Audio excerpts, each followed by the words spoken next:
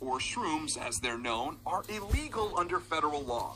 But now, just like Delta-8 marijuana, which is a weaker but legal version, shrooms are also finding their way onto store shelves, legally. Ybor's Carlos Hermida believes in the benefits of shrooms so much, he's added them to the name of his business. It's now the Chillum Mushroom and Hemp Dispensary. He calls it the first legal mushroom dispensary in the U.S. These are mushrooms that can actually make you trip, and they are legal by federal law. They will make you get high and trip. Yeah, these do have psychedelic effects.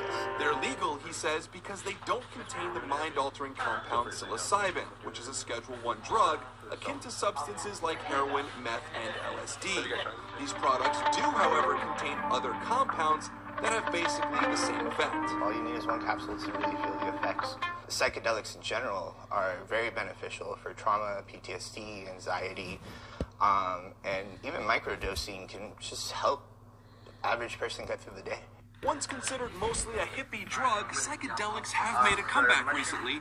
In fact, their use as therapeutics is the focus of the new Netflix series How to Change Your Mind. But some, like Ellen Snelling of the Hillsborough County Anti-Drug Alliance, worry about the darker side of these products and whose hands they may fall into. My biggest concern is children getting in the wrong hands. Developing brain does not need to be exposed to this drug, or any drug. She act like you can't grab beer out of your dad's fridge as a kid. See a lot more of these products sprouting up all over. Josh Cassio, Fox 13 News.